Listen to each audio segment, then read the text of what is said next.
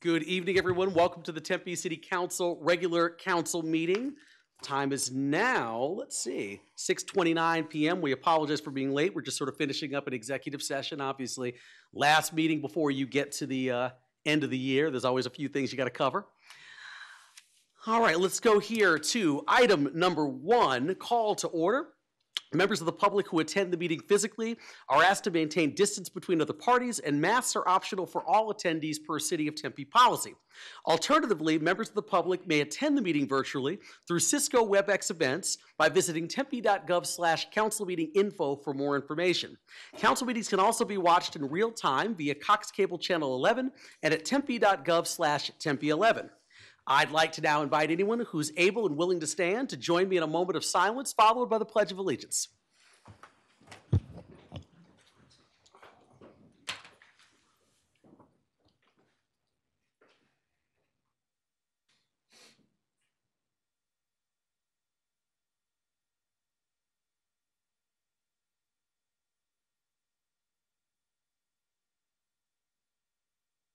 Thank you so much.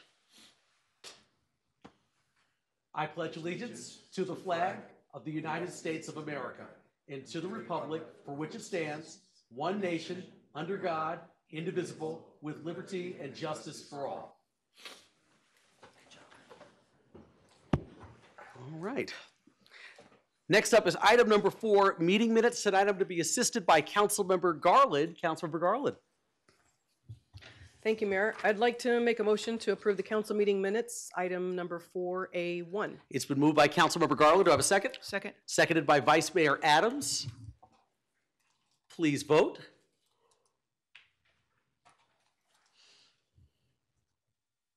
And Kara, do I have Councilmember Hodge or Councilmember Keating? No, you do not. Then that item passes 5-0 with Councilmember Hodge and Councilmember Keating absent. Next up, item 4B, acceptance of board, commission, and committee meeting minutes. Councilmember Garland.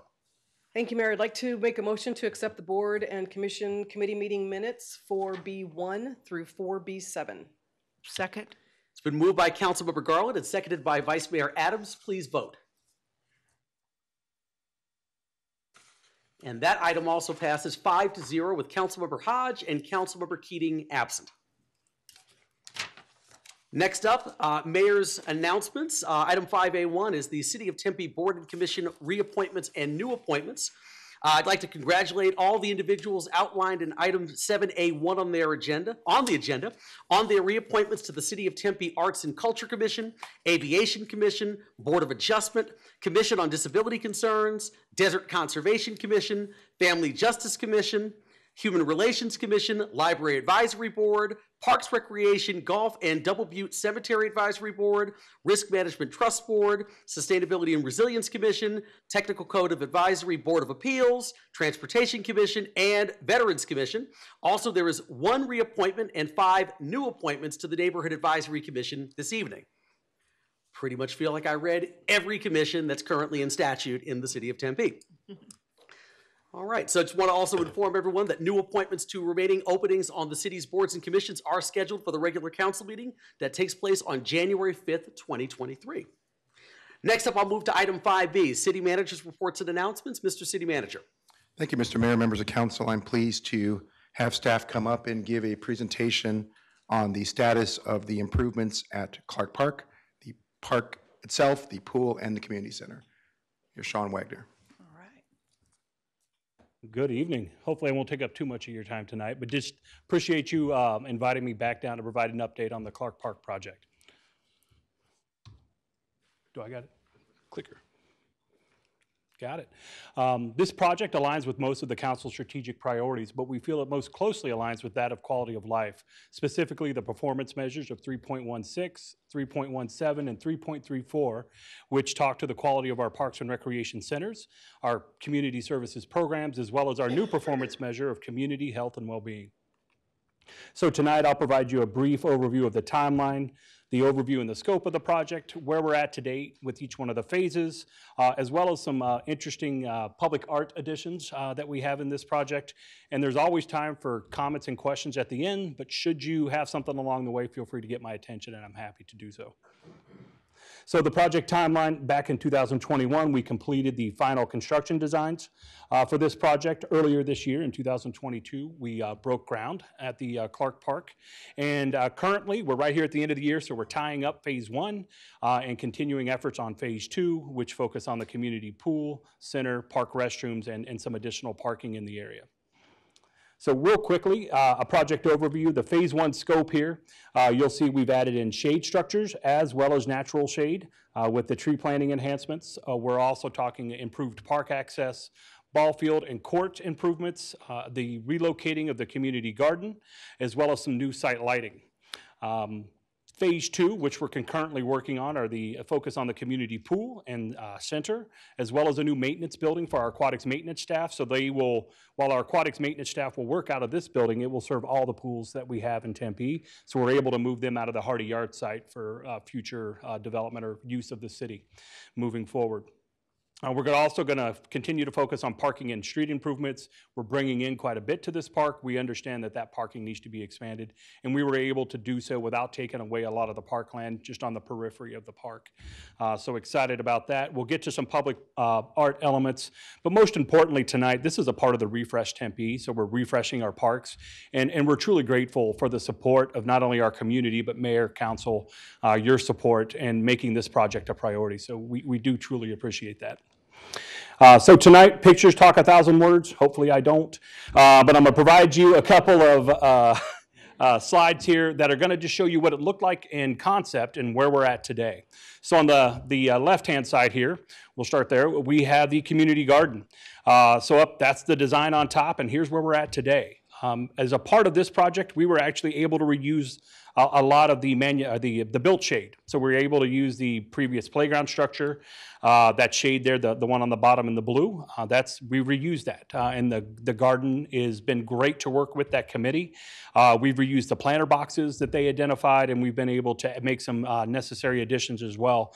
But all in all, it's coming along quite nice, and we expect the garden to open sometime in January. So truly excited about that. On the right-hand side, we have our playground. The playground, that's the heart of the park. This is where folks gather. This is where we build that social infrastructure. We always talk about our built infrastructure, but here we're building social infrastructure, relating to our neighbors, meeting new folks, and reconnecting with others. So we truly appreciate this, and our parks team has done a terrific job of managing that project. On the right here, you're going to see the ball field. This is a Field of Dreams field. While a part of this project, this actual component was done by our parks maintenance team, so completely in-house. Mike Clark and his team did a tremendous effort on this field, and it looks incredible for those little leagues and those other youth sports organizations that use that field. As I mentioned earlier, the built infrastructure, the built shade, we actually took an existing Ramada. We've added some grills. We're going to put in some new picnic tables, but we kept it. It didn't need to be replaced. We were actually able to paint it, make some minor repairs, and again, continue to serve the community as it has throughout its history. Here, we're just going to see some work on the site lighting, connecting through the pathways in the park. Again, this is going to make that park inclusive for all, right? So being able to navigate the park in and out of the park from the east to the west to the north to the south, you'll be able to do that via these sidewalks. So if you have mobility impairments, you're going to be able to get it around this park much easier moving forward. Here we have the pool. So again, on that bottom picture, I know it doesn't quite look like a pool yet, but we're getting there. That's going to be our community zero depth entry area. Again, a very inclusive pool for kids of all ages to come out and cool off during the summer. On the right-hand side is that auxiliary maintenance building, and that's what it looks like currently. We've got the foundation down. We've built it out with some of the underground utilities, and we'll be going vertical here within the next month. Phase 2. We've got the parking area, which services not only that Ramada, but the existing dog park that's in the in the park currently. So that one's underway, so we've added parking there. And then obviously we've got our center, which we're truly excited to get back open, but we've doubled the programming space there from what we had with the existing facility. And this will eventually be a huge community connection point moving forward with all the programs, activities, and services that we'll have. Public art in the park. We have had an opportunity not only to add some additional, which I'll get to in a minute, but we're able to reuse. And so Tom Stritch, some of you may know, an artist. He was responsible for the canopy for a growing community, which include both the bicycle parking as well as the shade canopy there. And this was done as a part of the Marianne Corridor Neighborhood Grant Program back in 2016. We just relocated it over next to our community garden now, which fits in perfectly with its garden-themed elements. The playground, this is truly exciting here. An artist, Shachi Kali, designed the artwork on the playground surface. So again, a fully accessible playground surface, right? So you've got everybody of all mobility can go out here and integrate or have a good time, but take a look at the playground surface. You can jump from flower to flower. Like a bee would. You can follow the earthworm within its tunnel. Again, making the surface itself a playground amenity or playground feature. So public art, our arts and culture team did a tremendous job here. On the right-hand side, you'll see we have another work, public artworks, and we have a litho mosaic on the bottom. And Nicole Mueller actually is the artist on this one, and she's designed this to reflect the native, the Arizona sunsets, the flora and fauna within the park. So when you walk into that center, you're going to be greeted by that litho mosaic. The integrated glass windows, the infused glass windows at the top will actually allow for some indirect lighting within the center for calming spaces. And what's really nice about this is we're actually using a local glass manufacturer, Meltdown Glass, based in Tempe. They're actually making the glass for this and designing that finished product. So just for a second here, our Office of Communication and Marketing put together a really great time-lapse video that'll bring you up to speed, only about a minute, and then we'll go ahead and finish this one up. I'll stall while Eddie's got it. If you want to hear a dad joke, I got him. But I'm hoping maybe Eddie can get this one pulled up.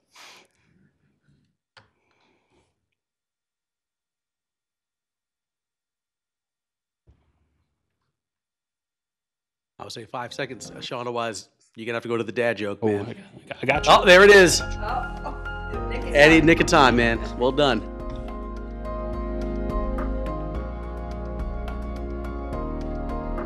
So here you're looking at the before, as it says here on the picture. This is what we looked like before. Community garden down here on the south. Now we're migrating into the construction. That's the new pool and the auxiliary maintenance building.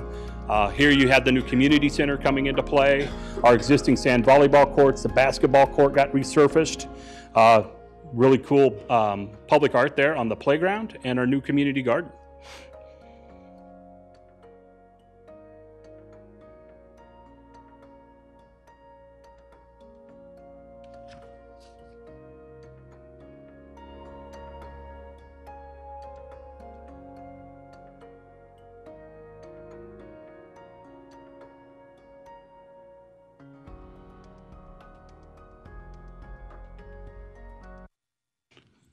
All right, and with that, that concludes my presentation. So if you have any questions, comments, I'd love to hear them. Thank you, Sean. Much appreciated. Vice Mayor Adams. Yes, thank you for the presentation. I really appreciate it. When I was running for my first election, I was in that neighborhood, and a lot of the children were not learning how to swim in the neighborhood because they typically don't have pools there. And as a former lifeguard, that made me really upset. And so I promised that I would work on getting this pool back into Clark Park, as previously we had one. I love the dog park. That's awesome. So I'm excited to see that again there. I'd love to see pickleball, and if possible, and I know that we might be tight on space, but anyway, just to consider. I know we're pretty far down the road, but and I appreciate staff making one of my babies, come to fruition, and this is so exciting, and this will transform the neighborhood. It'll also activate the park. So it's going to completely change the whole dynamics of that park and really be a major asset to the homeowners in that area and the kids and adults who learn how to swim. So I'm just really thankful to staff for making this happen. It's absolutely beautiful too, what you guys have done with it. And I just really thank you from the bottom of my heart for making this happen. Thank you. Thank you, Vice Mayor Adams, and we appreciate your advocacy. Thank you. Thank you, Vice Mayor Adams. Councilmember Navarro. Yeah, thank you, Mayor. Man, I tell you what, seeing this park from when I first got on, we had to make the hard decision on closing it, taking the pool out. It was a horrible deal. And then really kind of getting it back, knowing that we were going to talk to the community, knowing that, hey, we're going to try to get this park back. You guys did a great job, man. I tell you what, hands down, Sean.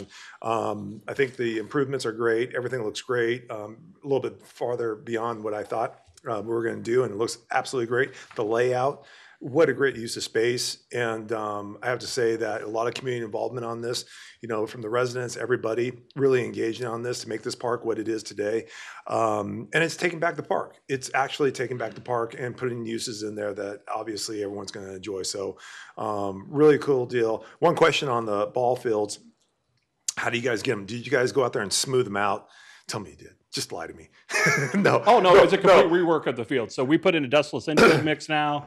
Mike Clark and his team, he takes care of our Diablo Stadium. So we're going back out there with that crew went out there to rehab this field. Yeah, and that's the thing. I mean, and it's with a lot of our parks. And I kind of say this because even where I'm at Meyer Park, it's starting to get its redo. But I hope that, you know, like the soccer fields and the softball fields can get that redo on the ground surface, because it is wonky in various, and it's just the age of our parks.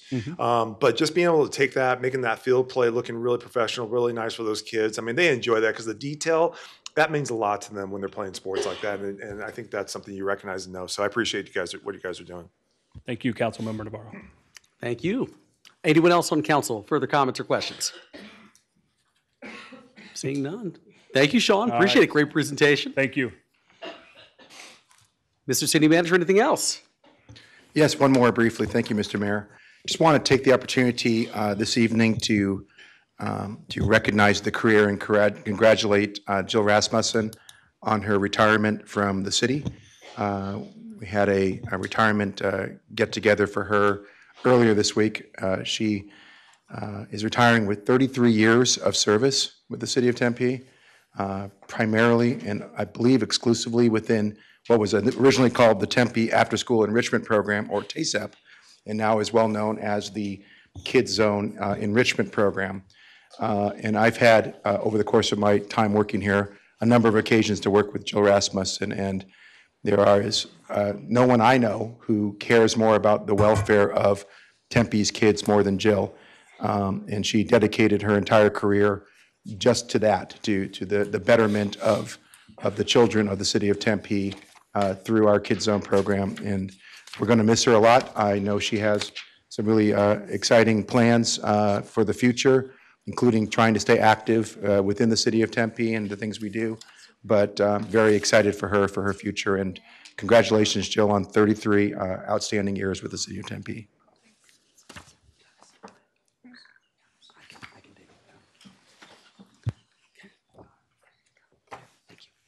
Thank you, Andrew. Appreciate it. One more, actually. Oh, Vice Mayor was okay. kind enough to remind me that today is also Donna Sullivan Hancock's last day with the city of Tempe. Donna started in engineering. She currently works in community development. She spent, I want to say, at least the last year, if not 2 years, filling in a deputy role in community development and really bridging a lot of time during that time to get to help in that enhanced capacity as a deputy. Donna has an outstanding reputation as being someone who gets the job done here at the city of Tempe and has worked tirelessly during her time here as well. So in a similar vein, but in a different profession, we also appreciate, acknowledge, and wish nothing but the best to Donna and all of her future pursuits. So two really outstanding employees, both retiring in the same week. Thank you, Mr. Mayor, members of council. Thank you, Mr. City Manager. Really appreciate it. All right, next up is item number 6, public appearances. According to the Arizona Open Meeting Law, the City Council may only discuss matters listed elsewhere on this agenda for discussion and legal action. The purpose of the open call to the public is to allow individuals to address the City Council on any issue within the jurisdiction of the City Council. Public appearances shall be limited to an aggregate total of 60 minutes. No person shall speak more than once, and there is a limit of 3 minutes per speaker. Speakers present at the podium must state their name and city of residence and provide a comment card. Speaker card. Members of the public shall refrain from making personal, impertinent, or slanderous remarks and from becoming boisterous while addressing the city council or while attending the hearing. Speakers will be taken first come, first serve in the order in which the cards are received. Speakers' visual aids and appearances by phone or recordings are not allowed. Council members are prohibited by state law from taking action on, commenting, or discussing a matter raised by a member of the public, even if asked to do so by a member of the public, so long as the subject discussed by the speaker is not listed as a specific agenda item for council's consideration for discussion and legal action. At the conclusion of public appearances, the council may ask the city manager to review a matter or place a matter on a future agenda. I've got a couple of cards here, one for a specific item that I'm going to take, but a couple that are more just general public appearances. So I'm going to start here. My first comment card is Leroy Eifler. Please come forward, state your name and city of residence. You have 3 minutes to address the council. Thanks for letting me speak tonight. I'm from Litchfield Park, but recently moved a business from Phoenix into Tempe. We've partnered with Gila Medical Clinics. We have Medical Advancement Centers of Arizona. We provide no-cost health care to citizens through clinical research. We currently study Alzheimer's disease, COPD, as well as asthma in severe cases. We can provide drugs at no cost and treatment to people that are uninsured or underinsured. We just wanted to tell the council that we appreciate the opportunity to speak and that we're really excited to be part of the community and to benefit people in any way we can. We can be reached at macoa-health.com. So if anybody's interested in participating, there's opportunities for free vaccines, there's opportunities for free medications, most of which are already FDA approved and not strictly research. Dr. Cifuentes, who runs Gila Medical Clinics, has been a great partner for us. And we've also have Dr. Hooden, who did operate a practice for nearly 3 decades in the city of Tempe before closing down and retiring to do work with us full time. That's all I want to say, and I really appreciate Charles' time and letting us come into the city. We look for a long partnership with y'all. Wonderful. Appreciate it. Welcome to Tempe. Thank you so much. Thank you. The next speaker I have is Peter South. Please come forward, state your name and city of residence. You have 3 minutes to address the council. Good evening, Mr. Mayor and City Council members. I am Peter South, and I am the owner of iTrip Vacations. We're short-term rental property managers. I reside in Phoenix, but I do represent several owners of homes in the Tempe area. I also serve as an executive board member with Arizonans for Responsible Tourism, AZRT, and what we are is a statewide coalition that we advocate for short-term rentals for owners and for hosts. And I've already spoken with several of you, including Tom over there, about short-term rentals and the crafting of the ordinance. And we at AZRT believe that it's a very good beginning for regulation of short-term rentals within the city. Short-term rentals are an important part of the city of Tempe as people from all over the world come and create amazing memories here, bringing their families back time and time again. And these tourists, they also stimulate our local businesses. Additionally to patronizing the restaurant shops and other businesses, these tourists provide a great tax benefit to the city. In the last quarter, my 6 rentals in the city of Tempe have generated over $10,000 in tax revenue for the city of Tempe.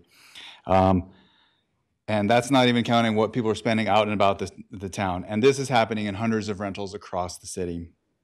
One thing I would like to address is that many people I know are concerned about sex offenders. I've seen it in the forum that that's one of the hot topic, and background checks at the rentals. First off, there's no evidence suggesting that there are any sex offenders utilizing short-term rentals. Mostly, people are more worried about garbage and parking and noise in short-term rentals. But we do understand the importance of keeping our neighborhoods safe, and requiring owners to complete background checks on all guests is just not practical and nearly impossible to enforce. And it also puts the city of Tempe at odds with other cities such as Scottsdale, who has already adopted the booking guest check policy only. So we do support a background check on the booking guests only, as presented in the ordinance before you. As short-term rentals owners and hosts, we care deeply about our city, and we want to have amazing neighborhoods for families to create memories, and we want to ensure our houses are the best in the neighborhood and have the best guests. And we at AZRT have developed several tools to help educate guests and how we expect them to act in our neighborhoods. We at AZRT have expressed our willingness to partner with the city and assist you in educating owners on best practices for rentals to ensure that the quality of life in our neighborhoods continues to be one of the most sought after in the state. So we support the adoption of the ordinance presented. Thank you very much. Thank you so much. Appreciate it. All right. Is there anyone else in the audience who would like to address the council this evening? If so, please come forward and state your name and city of residence for the record. Is there anyone? Please get my attention. Yes, sir. Please come forward, state your name and city of residence. You have 3 minutes to address the council.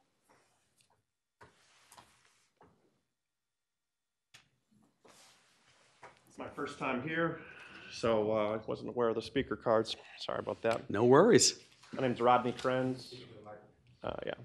Rodney Krenz. I'm a Tempe resident since 1994. I work here in real estate, and while short-term rentals is not my forte, I did have a lot of concerns when I looked through this proposal. I was wondering what kind of data the city has in terms of, how many short-term rentals we really have, and, what's the complaint ratio on those rentals. My concern is that perhaps a few things that have gone poorly recently are affecting thousands of other short-term rental owners. So, I would want to know, what kind of data we have that backs this up. If there's, what percentage of short-term rentals are, how does that play into the number of residential properties in this town? And then how many complaints do we have on those? Are we talking that there's like 0.1% of complaints, or is it 1%? And if so, what are those complaints? On the news we get to hear about the horrible things that happen, but I guess I'd like to see some data, from the police department, some data from the city. I'm also concerned about their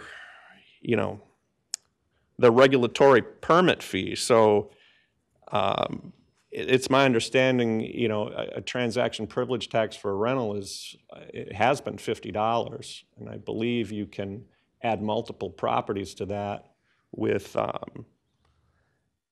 with just like another code for each property code. So I'm wondering why they would want to charge a $250 permit to somebody who maybe wants to, rent out their house for 2 weeks while they go on vacation or something like that.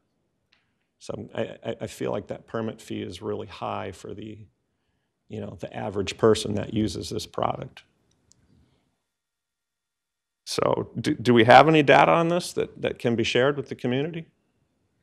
So this item actually is on for 8B1, only for first hearing. There will be no vote actually taken on this item, but I know Tom Dunsing and Lisette Camacho are here this evening, and they can come up and give a short presentation and talk a little bit about this. And if there's questions that are unanswered, we can definitely get those answered prior to the second public hearing where the council would take a final vote. So, okay, so that'll be later this evening. Yep, Okay, absolutely. very good. Well, thank you very much for your time. You got it. Thank you so much. Appreciate it, sir.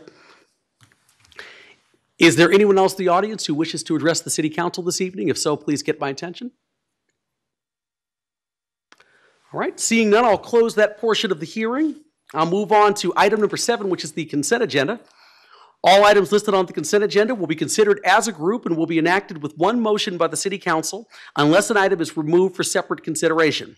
Members of the public may remove public hearing items for separate consideration.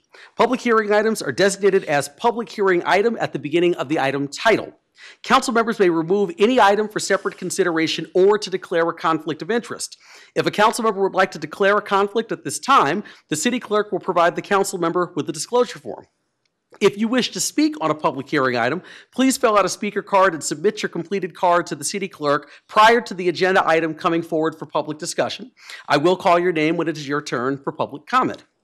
I've got one here this evening for item 8B1 for Mr. Buss, so I'll make sure to call you when that item comes up.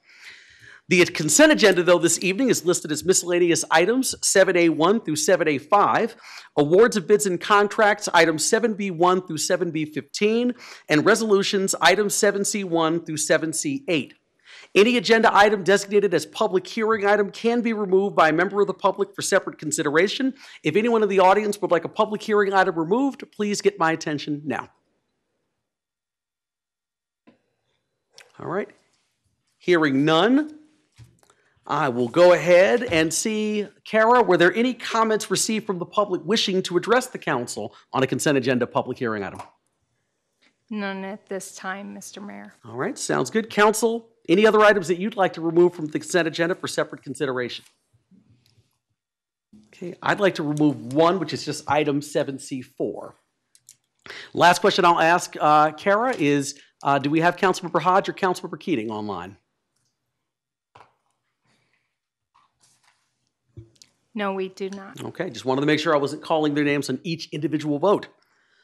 All right, so with that said, I will ask for a motion from the council to approve the consent agenda item with the exception of item 7C4, which has been removed for separate consideration. So moved.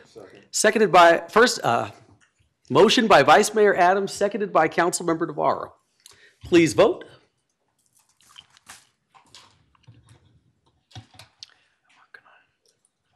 And that item passes 5-0 with Councilmember Hodge and Councilmember Keating absent. All right, next up, I'm going to go here to item 7C4, which is what I pulled, which is to adopt a resolution to accept and disperse donations from Team ASA for the purchase of playground equipment at Clark Park. Just wanted to let everyone know in the audience, Team ASA is a volunteer-run 501c3 whose mission is to enable individuals with different abilities the opportunity to participate in recreational and social activities. As a result of this generous community support of their annual polar bear plunge at the lakes of Tempe, which I know myself and several council members, past, present, and I'm sure future will participate in, they are donating adaptive playground equipment to the Clark Park playground renovation, which was the presentation that Sean Wagner gave earlier. The musical garden will provide musicians of all abilities multi-sensory experiences. So I just wanted to make sure that I pointed that out and wanted to thank our longtime employee, Denise Rentschler, for all of her stewardship of Team ASA through all these years. What a great thing. We're so excited about the Clark Park remodel, but we're really excited to make sure that it's truly inclusive and that everyone can fully enjoy this renovation. So with that said, is everyone from council any additional comments or on that item? If not, I'll take a motion. It's been moved by Councilmember Navarro, seconded by Vice Mayor Adams. Please vote. And that item passes 5-0 with Councilmember Hodge and Councilmember Keating absent.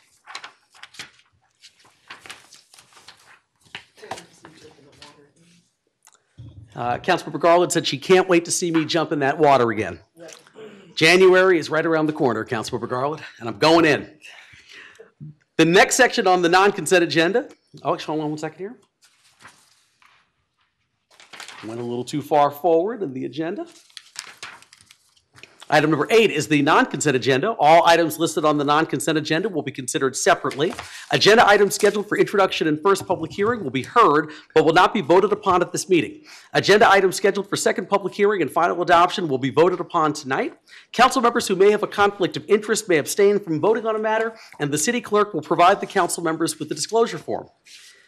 First up, we have 8A, which is miscellaneous items, bids, contracts, and resolutions. The first item under the section is 8A1, which is to adopt resolution number R2022.10178 relating to resolution R2022.169, which called for a special election to be held in and for the city of Tempe, Arizona on May 16th, 2023, submitting to the qualified electors thereof the questions of authorizing the general plan amendment, zoning map amendment, and the development and disposition agreement for the Tempe Entertainment District contingent upon petition certification and sufficiency. Council, any comments or discussion on this item? All right, hearing none, I'll look for a motion. Moved by Councilmember Navarro, to a second? Second. Seconded by Vice Mayor Adams. Please vote. And that item passes 5-0 with Councilmember Hodge and Councilmember Keating absent. The next item under the section is 8A2, which is to approve the utilization of one-year State of Arizona contracts with Fischl Company, Gray Bar Electric Incorporated, Level 7 Technologies LLC, Aspen Technologies, and Premise One Incorporated for data and telecommunications cabling, fiber optic installation, and repair services in city buildings and streets in alignment with the capital improvement plans for traffic, sewer, and water projects. Council, any comments or discussion? Hearing none, do I have a motion? So moved. Moved by Vice Mayor Adams, seconded by Councilmember Chin. Please vote. And that item passes 5-0 with Councilmember Hodge and Councilmember Keating absent. For anyone in the room who's concerned about the temperature, I just heard the air conditioning kick on, so you should be more comfortable shortly. Thank you, Tom and Rosa. There you go. Teamwork makes the dream work. The next item under the section is 8A3, which is to approve a one-year contract renewal with West Coast Arborist Incorporated for tree trimming services for trees in rights-of-way, parks, and downtown Tempe, and vegetation management in the River Bottom, Indian Bend Wash, and Lopiano Preserve area. Council, any comments or discussion? Been moved by Councilmember Garland. Do I have a second? Seconded by Councilmember Chin. Please vote. That item passes 5-0 with Councilmember Hodge and Councilmember Keating absent. The next item under the section is 8A4, which is to award a construction manager at risk contract to MGC Contractors Incorporated for the Wellhead Treatment Well 7 Well Rehabilitation GMP1 project located at 925 South Smith Road. Council, any comments or discussion? Hearing none, do I have a motion? Motion by Councilmember Navarro, seconded by Vice Mayor Adams. Please vote. That item passes 5-0 with Councilmember Hodge and Councilmember Keating absent. The last item under the section is 8A5, which is to award a construction manager at risk contract to Caliente Construction Incorporated for the Tempe Fire Medical Rescue Fire Station No. 2 project located at 3025 South Hardy Drive. Council, any comments or discussion? Hearing none, do I have a motion? Second. Been moved by Councilmember Chin and seconded by Councilmember Navarro. Please vote. That item also passes 5-0 with Councilmember Hodge and Councilmember Keating absent. The next section on the non-consent agenda is ordinances and items for introduction and first hearing. These items will be read and introduced tonight, but no votes will be taken. The second hearing and vote for these items is scheduled for January 5th, 2023. Once again, item 8B, ordinances items for introduction and first hearing. The first one is 8B1, which is to introduce and hold the first public hearing to adopt an ordinance to amend the Tempe City Code by adding a new article to Chapter 16A relating to regulating short-term rentals and vacation rentals. Looking to staff, I see Tom and Lisette coming up right now. There were a couple of comments, so I see if you could give maybe a short presentation this evening, just for public transparency. Yes, thank you, Mayor, members of council. Good evening, Tom Dunsing, Deputy City Manager, joined by Lisette Camacho, Financial Services Director. And we're here tonight to request the council hold the first public hearing to adopt an ordinance relative to short-term rentals. And I'll say a couple words. We've got a very short presentation tonight. First off, this is a very interesting process.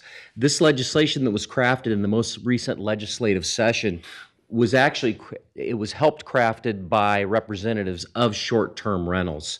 And so with the goal of having these operate safely within our community for the enjoyment of everybody. One of the other things that we did with the ordinance that's before you this evening is we also looked at other cities in the valley. We were cognizant of property owners having multiple residents or multiple homes in multiple cities dealing with multiple regulations. And so one of the things that we wanted to do is craft something that allows us to take full advantage of 1168, yet be consistent with other cities within the valley.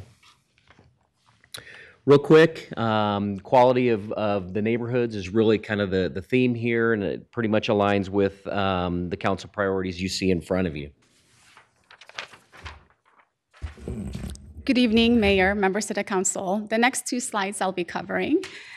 Since we presented at the October 27th work study session, we've held two public meetings, one virtual meeting on November 14th with 40 attendees, one in-person meeting on November 16th with 11 attendees.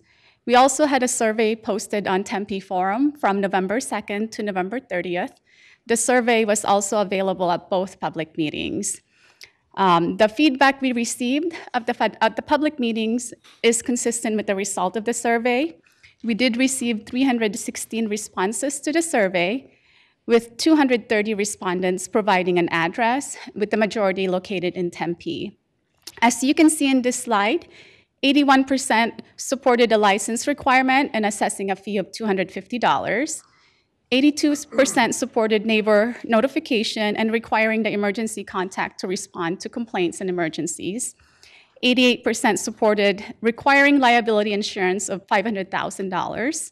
69% supported sex offender background check. 84% supported suspension of a license for up to 12 months for certain violations of the short-term rental ordinance.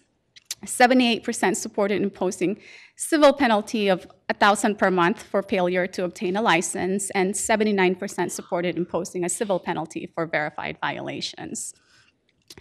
The proposed ordinance before you tonight fully implements the provisions of Senate Bill 1168. It does include a requirement to obtain a business license to operate a short-term rental in the city of Tempe and assess that business license fee of $250. It requires neighbor notification, liability insurance of at least $500,000. This requirement for the liability insurance will be met if the short-term rental is advertised and the transaction is through an online lodging marketplace that provides equal or greater liability insurance coverage. The emergency contact person is required to respond to emergencies within 30 minutes for emergencies that require public safety personnel. The response can be by phone, via text also, or within 24 hours for non-emergency complaints. There is a requirement for a sex offender background check of booking guests only, and this requirement will be met or waived if the online lodging marketplace performs the background check. And also, it includes some penalties, including license suspension and the escalating civil penalties for violations of the short-term rental ordinance. So, Mayor and Council, before I get into the next steps, I'll address a couple of the comments that were up here tonight. First is the fees. We very simply went and calculated the cost of being able to track the short-term rentals that we anticipate will seek a license. That cost is well over $250 per license per year.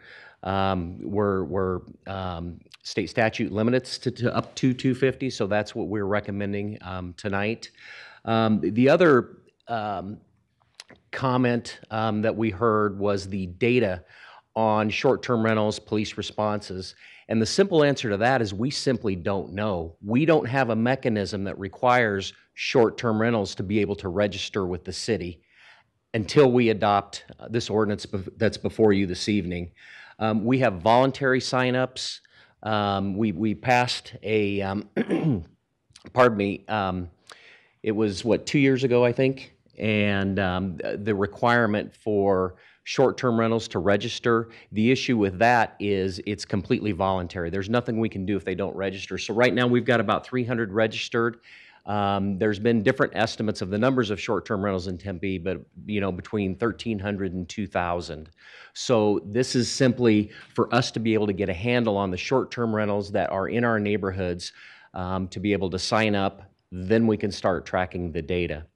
So next steps, what you see here is sort of a list of the process we've gone through, quite an extensive public outreach. We're here tonight, December 15th, for the first public hearing. We anticipate the second public hearing being at our upcoming January 5th regular council meeting, with assuming that it is adopted on January 5th, the implementation or the effective date of the ordinance would be the beginning of March. And with that, we'll answer any questions, and if there are no questions, Mayor, we'd ask you to open the public hearing. Thank you, Tom. Thank you, Lisette. Appreciate it. Any other council members, any comments or questions? Thanks. Vice Mayor Adams? Just wanted to thank you for your help and for doing your due diligence with this matter. It's very important to a lot of residents, so thanks so much. And I would like to give a shout out to Arizonans for Responsible Tourism. They represent short-term rental owners, and they have absolutely offered every step of the way to be a resource, and we'll take advantage of that for sure. So Mr. Peter South spoke to you earlier this evening. Very good. Thank you. Thank you. All right, wonderful. Thank you so much. I've got one card here also regarding item 8B1. It's from Charles Buss. Please come forward, state your name and city of residence. You have 3 minutes to address the council. Thank you. My name is Charles Buss. I'm a longtime Tempe resident. Thank you for letting me speak on this issue.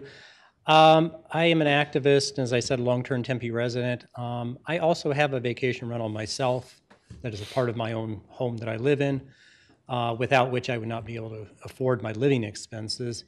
I have issue with a couple of items on this proposal. I think it's great that there should be a public database to reach the owner or designated manager of a vacation rental, and I have no problem with that. As a matter of fact, living where I've lived for so long, my neighbors, most of them already have my phone number, and in the years I've been doing vacation rental, there's never been an incident, never. I guess it's the advantage of running it on your own property. You don't tolerate anyone misbehaving. But I think there's a little too much emphasis on this idea of sending out a notification to the neighbors, in the sense that a lot of times your neighbor is on a one-year lease, for instance, and as soon as they move away, the letter that I have mailed out to them gets thrown in the trash. The next person on the one-year lease doesn't know how to reach me or whoever's operating a short-term rental. So I think there ought to be more emphasis on how to locate the city's website where you can find out that information, and it's always there. It doesn't get thrown out in the recycling trash from a letter. The other issue I have is the sex offender background check. I'm not sure how this ever got in there. I have not heard of any data that sex offenders are renting vacation rentals and then committing their horrendous crimes again in someone's community. I think there's a stigma with being a stigma with being a sex offender, that they usually are relegated to lower paying jobs. They don't have the money to take a lot of vacations and stay in expensive vacation rentals.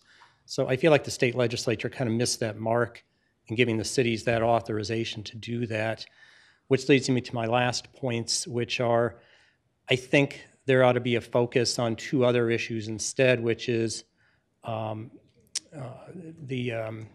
parties that happened at some of these short-term rentals. And I think a smart thing that the legislature ought to consider would be a limitation on the number of visitors of the rental guests. Meaning, if your space is rented for 2 people, as mine is, you shouldn't be allowed to have more than 2 visitors.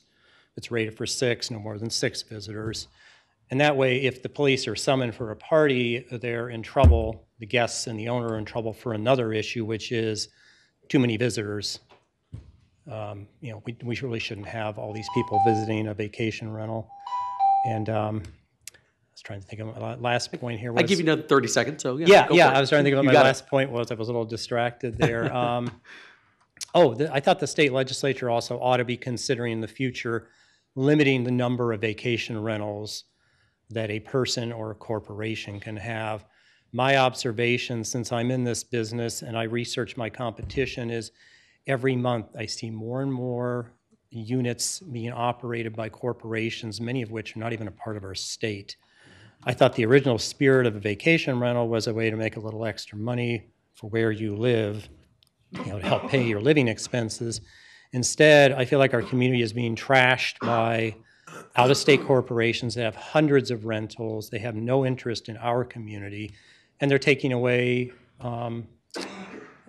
space that could be long-term rentals or places that people could buy and live in. So that's all I had to say. Thank you. Thank you much, Mr. Buss. Really appreciate it. And I know staff's got your comments as well, so thank you. All right. Is there anyone else in the audience wishing to address the council on item 8B1 tonight? Please get my attention. Okay, seeing none, just want to reiterate, the second and final public hearing on this item is scheduled for January 5th, 2023.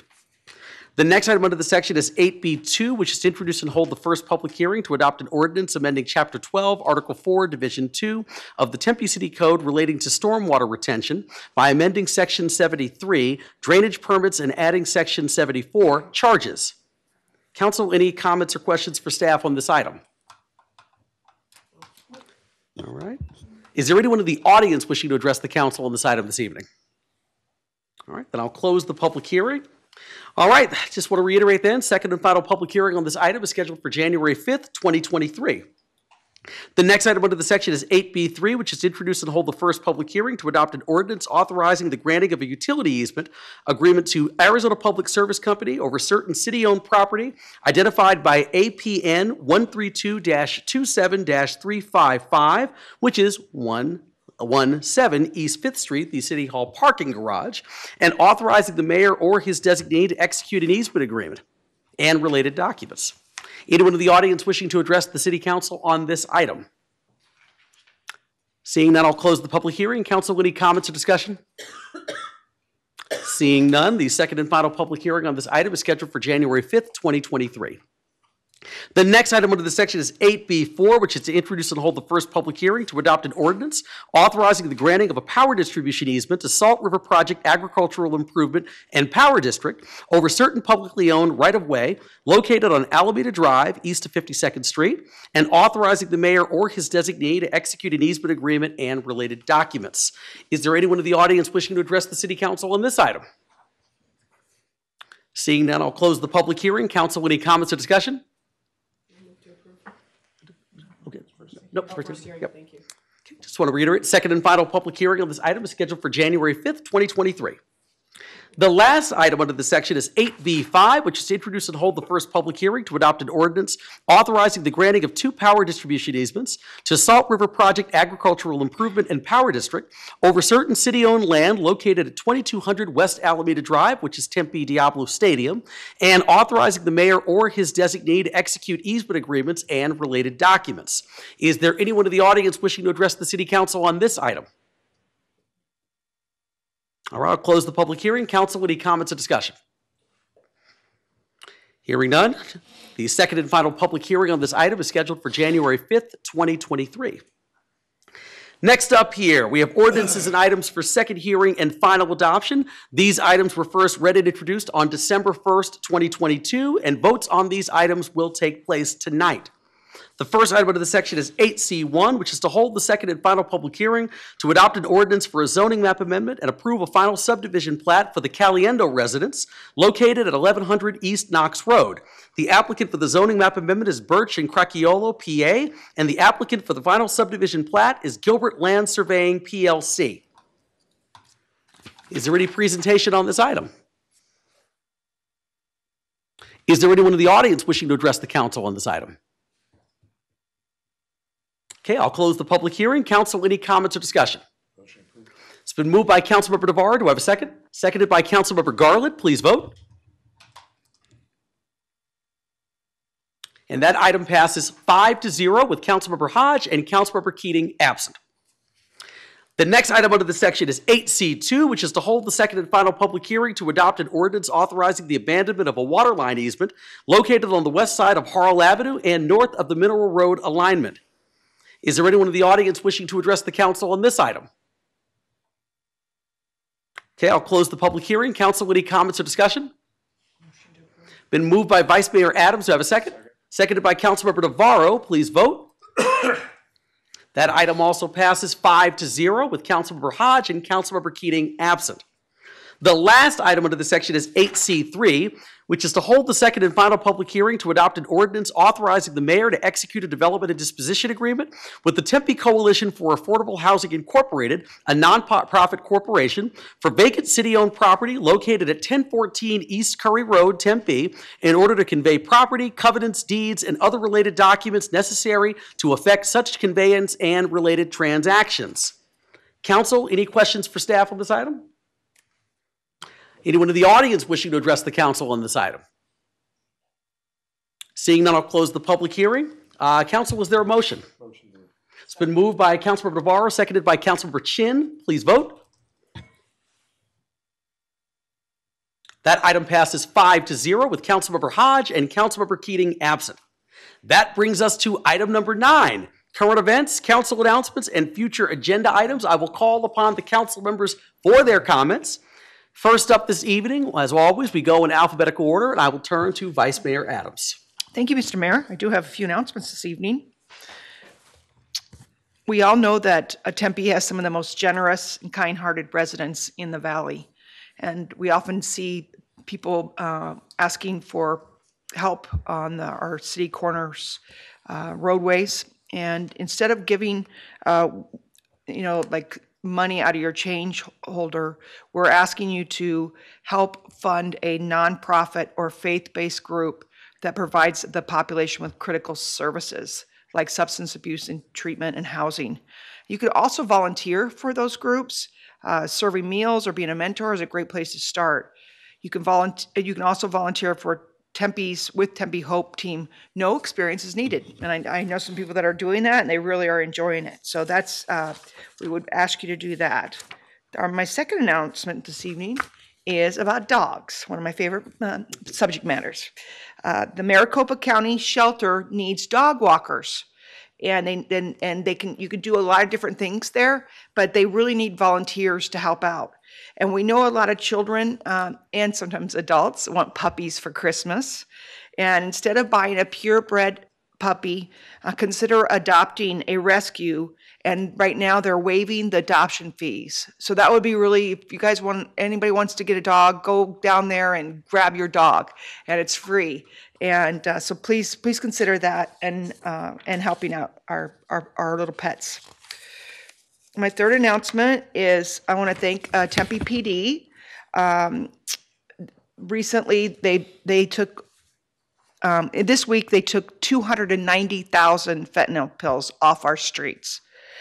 And with the fentanyl pills, they're only $2 a piece. So this is like really out of control.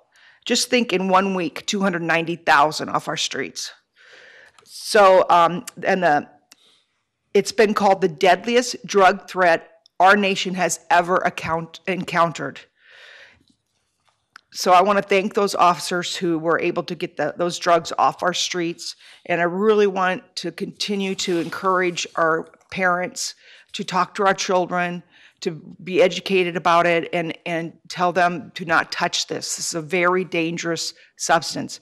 Our drug dogs at the border can't even be trained to smell it because it will kill them. So that's how bad this is. So please talk to your children about not using this very dangerous drug. Finally, I want to congratulate Jill Rasmussen and Donna Sullivan Hancock. I've worked with both of those women for Jill over 3 decades, and she's just a great person, and so is Donna. I worked with her very closely in engineering when I was Deputy Public Works Director. And they're both class acts, and I wish them the best in their future plans. Thank you, Mr. Mayor. That's all of my announcements. Thank you, Vice Mayor Adams. Really appreciate it. Next up, I will call upon Councilmember Chin. Thank you, Mayor. No major announcements. Seeing as this is the last meeting of the year for us, I just wanted to wish everyone a very safe and peaceful holiday season. Wonderful. Thank you so much. Next up, Councilmember Garland. I see my slide's already up, so thank you so much, Eddie. So we are looking for hoodies and socks to be donated for our high school and middle school students in the city of Tempe. We have a great program through Tempe Community Council that was set up and organized by a Tempe leadership class. It's called Threads. They're looking for hoodies and socks. If you can donate, that would be wonderful. They would love to take those. At Tempe Public Library, you can drop them off. Tempe Fire Medical Rescue Administration Office, Tempe Elementary School District, or the Tempe YMCA, Tempe Union High School District are all accepting the donations, and they're taking them through January 12th. So if you can donate, we would absolutely love if you could donate a new hoodie and new socks if you can. If you want some more information on that, you can go to Tempe Community Council tempecommunitycouncil.org/threads with a Z and not an S. And that's all I have. Wonderful. I think I have Councilmember Hodges. Oh, please. All right, Councilmember Hodge is not here today, but she asked if I would send you her warm wishes for a holiday season. for a beautiful holiday season. So on behalf of Councilmember Burdetta Hodge and her sweet mom in that picture, she's wishing you all a very Merry Christmas and Happy New Year. Thank you so much. Appreciate it. Next up, Councilmember Navarro. Thank you, Mayor. Just had a conversation on talking with the community over at the waterfront high rise, which was right there on the north side of the lake off of Rural Road and the 202. And it was a great turnout. A lot of people actually got to see the view from that area, which was kind of neat because kind of showcasing what the development has done in that lake and kind of looking at some of the product that's there. This room, for instance, has a great resource for the people that work within the building to have a community breakout room, teaching education. It also had a kitchen and some other sitting areas and other activities like pool table and whatnot.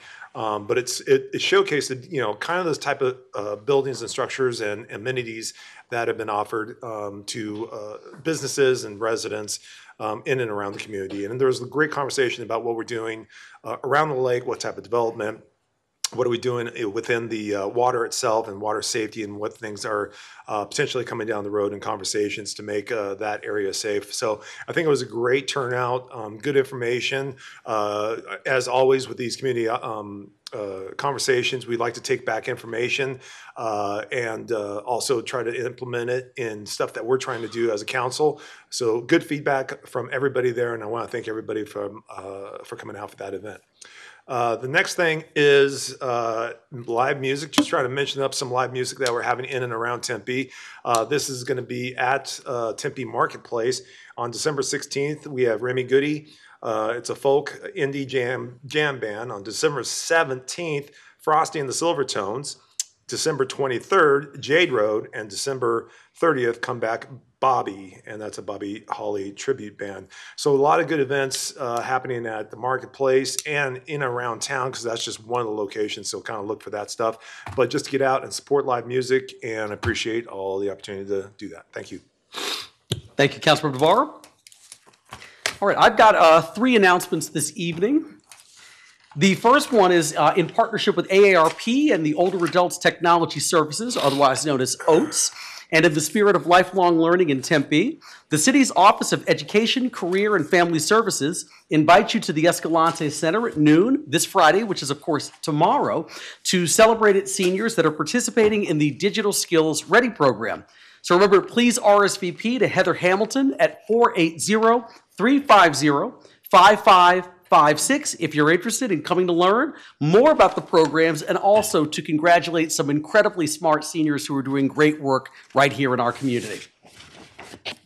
Second announcement here is just talking about that the city of Tempe is working towards being designated as a certified autism city. So 2 years ago, Tempe's Community Services Department took the important first step towards becoming an autism certified city by earning the Certified Autism Center designation through the International Board of Credentialing and Continuing Education Standards. The CAC designation celebrated the Community Services Department's commitment to a training and certification process to better understand and serve autistic individuals and others with sensory needs. Many city parks, along with the Tempe Public Library, Tempe History Museum, and Tempe Town Lake, received on-site reviews to provide insights, recommendations, and sensory guides to help enhance the visitor experience, especially for those with sensory sensitivities. Understanding that the Community Services Department's accreditation was the first step, the Adaptive Recreation Team expanded their efforts to include additional city departments, including Fire Medical Rescue, Police, Human Resources, Employee Department, and the Office of Education, Career, and Family Services, Kid Zone. Employee development has incorporated autism awareness training in its onboarding process for all new hires. Over 400 employees in the previously mentioned departments have completed this training. And as a result of these efforts, the City of Tempe as an organization recently earned its autism accreditation. Our next step is to expand beyond city departments and partner with local businesses, tourism, and other service providers in our community with the goal of becoming an autism certified city in 2023.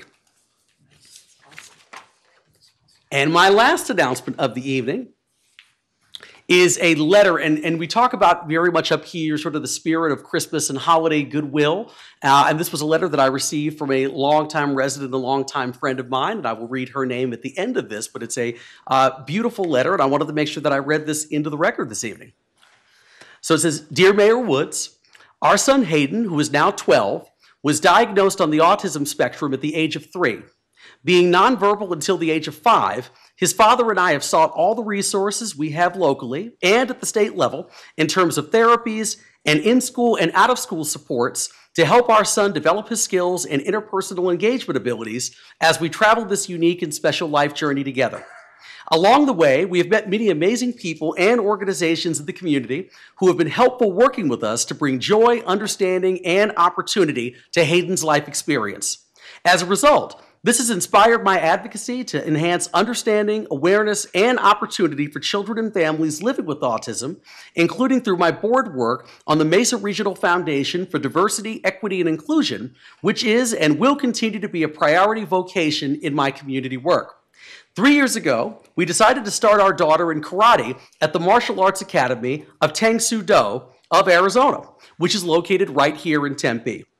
Shortly thereafter, we requested whether the instructors might be willing to offer our son individualized classes given his sensory needs.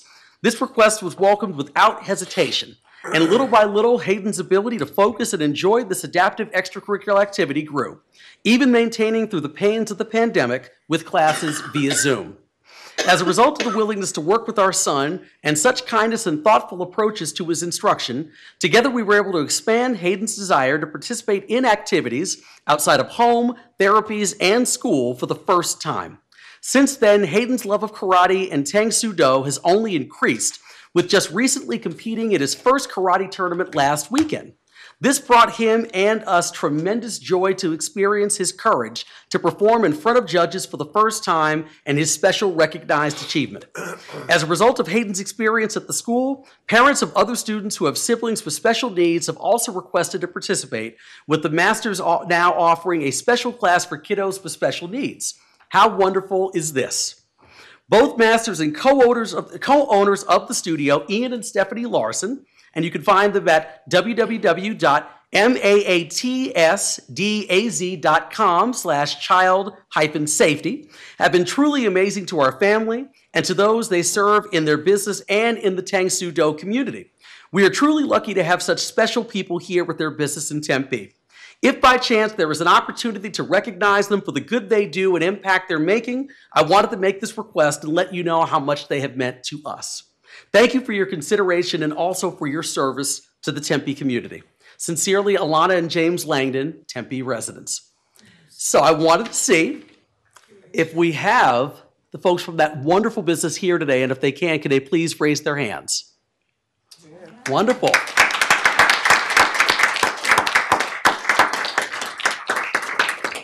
What I would love to do is see if I could have Ian and Stephanie join me down here in front for a photo, and I'd like to have the council join me down front as well. Let's do this.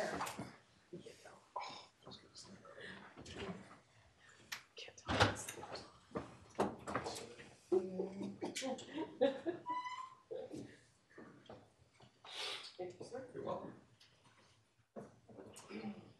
Thank you very much. Ma'am, thank you. Okay, Corey. Thank you, sir. Thank you. Appreciate it. We'll get you guys there, thanks. Come in the middle here, absolutely. There we go. All right. All right, here we go. 1, 2, 3. 1, 2, 3. And before you go, before everybody goes, Alana, I see you in the back. I would love for you to join us up here for a photo, if you don't mind. Alana Langdon is the person who wrote that letter, that beautiful letter. Way inspired.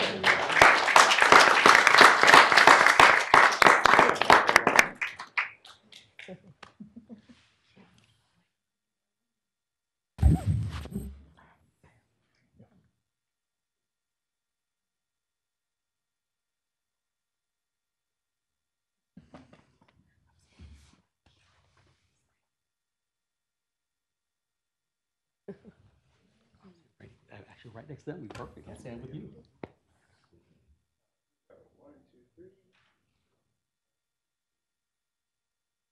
Thank you.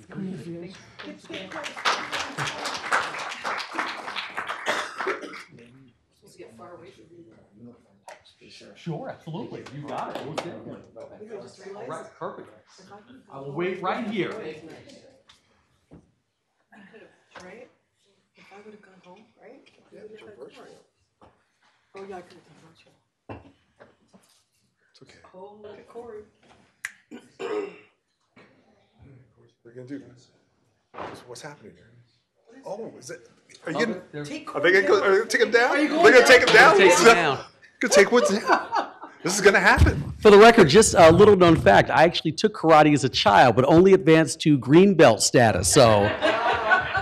But I haven't done it in quite some time, so I stand no chance against either of you, so. Yeah, don't do it, Corey. Don't do it.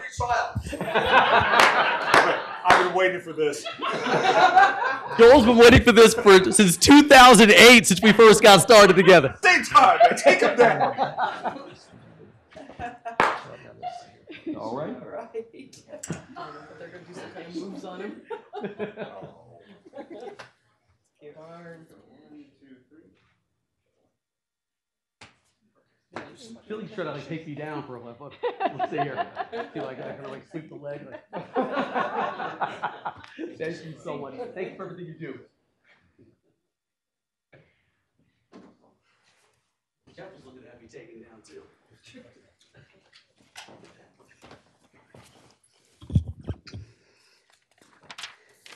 And since I can't think of a better way to close this year than that letter from Alana and those wonderful people who just came up here, I'm going to go ahead and wish everyone a Merry Christmas and Happy Holidays. Thank you for joining us this year. We will see you all in 2023. Have a wonderful evening. We are adjourned.